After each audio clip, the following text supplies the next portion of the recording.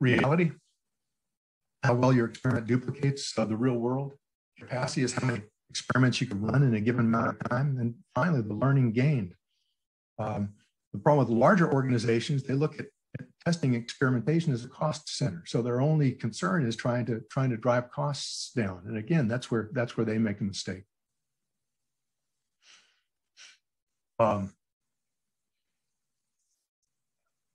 article that I like to have my students read called Enlightened Experimentation.